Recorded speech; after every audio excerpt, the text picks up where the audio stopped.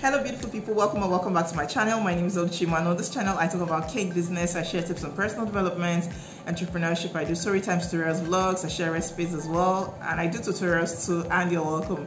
If you've always been here, thank you so much for always being here, and if you are new to my channel, welcome to my channel. I'm happy to have you here. As you can see, I'm delighted to have you here. Thank you so much for coming, stopping by. Please don't let it be your last. Today we'll be talking about something that is very important. It's more like a basics when it comes to like baking. So we're like going back to the basics, but it's very important because some of the faults that you have in your baking, some of the mistakes or the issues that you're having with your cakes are as a result of these things that you're doing or that you're not sticking to, or these rules that you're not obeying. So what are these rules? There are so many golden rules of baking. Let me not say so many, but there are quite a number of golden rules or rules when it comes to baking that you need to stick to, that you don't need to twist and turn, that you don't need to disobey. So what are these rules? I'll be sharing some of them in this video. Now if there's something you're interested in, please stick around. I'll be right back. You're welcome back. So the first thing I'll be talking about is to measure accurately and to measure correctly.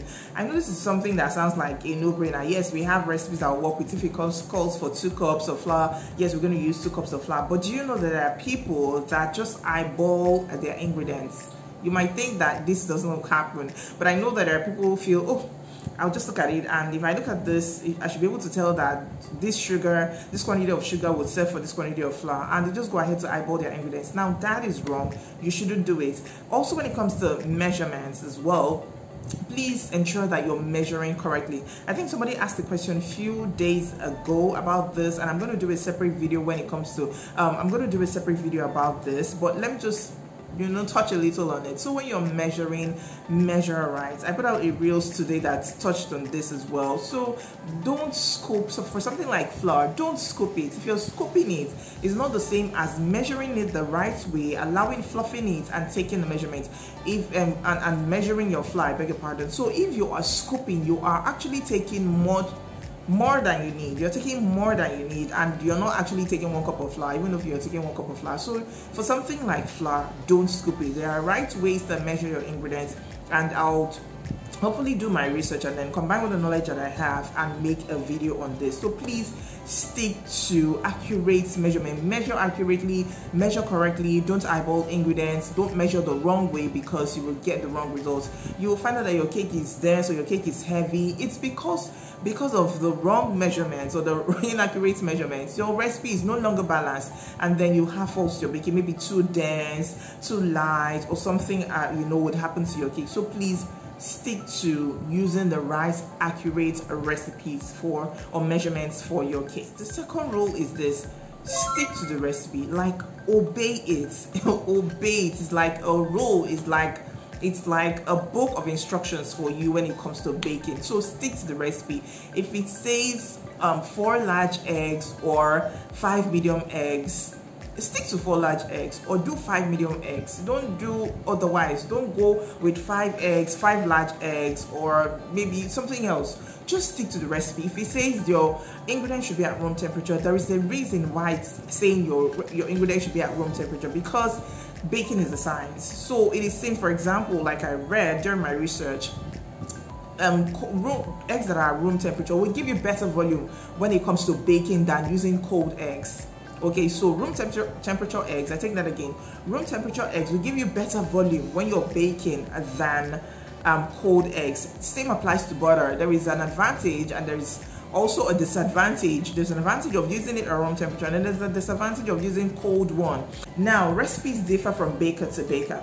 So I've attended classes in the past. I love training myself. I love getting better. So I have learned from different bakers, and there was a point where I was learning how to make SMBC. So one of the teachers I learned with, or one of my instructors, her recipe called for cold butter. So if you're using using her recipe, your butter should be cold, like cold. It should not be melted. If it's melted or if it's room temperature, that recipe will not work.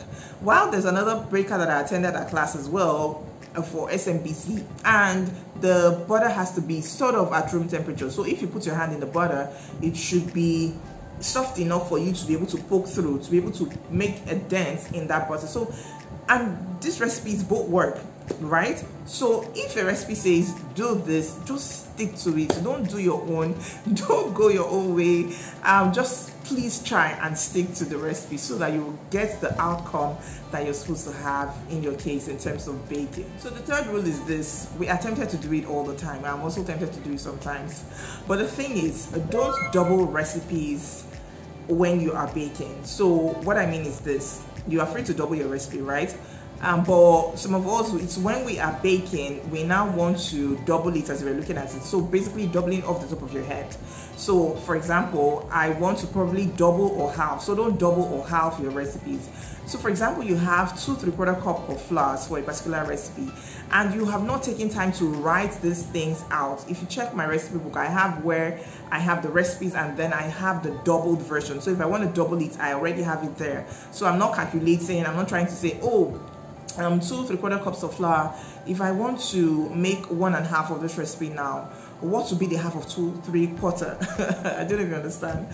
So it's that at that point you want to begin to do the math. At that point you want to begin to calculate. First of all, you're going to make a mistake. You are going to make a mistake. So it's best for you not to double on the spot, or not to double recipes or half recipes off the top of your head. Please make time to do your calculations properly. Write them at the side of your book, your recipe book, your recipe notes, so that when you're baking, you know what you're looking at. So if you're baking 1, you know you're baking 1.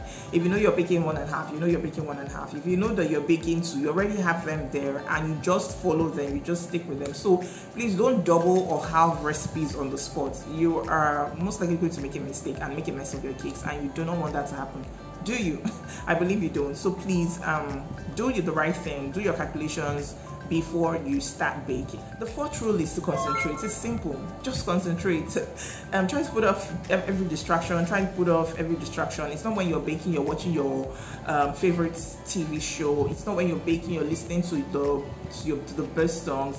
It works for different people in different ways anyway, but I would rather you concentrate, or I would rather advise that you concentrate when you're baking, especially if you're counting. I've lost count of the times when I feel that I've missed something in my baking. Maybe I was trying to measure 5 cups of flour, and then I get to like 3, and then I'm asking myself, is this actually 3 or is it 2? What I would just do to save myself any trouble or any fault or any mistake in the end, I would just turn everything out and start all over again. Okay, so avoid any kind of distractions. Concentrate. Don't block your ears. Don't be distracted by anything. Make sure everything is fine, ready for you. You're working in a quiet environment so that when you're counting, if you have to count or if you have to scale, you are doing the right thing and you're not making mistakes that would cost you your case in the end. All right, so please concentrate. Put away all distractions. If you can manage both, anyway, that's fine. I wouldn't hold you back, but then best advice, best practice is to concentrate when you are measuring your ingredients. The fifth thing is don't substitute. Don't substitute needlessly. So that's a rule that you shouldn't just substitute ingredients. Don't feel that because it will work.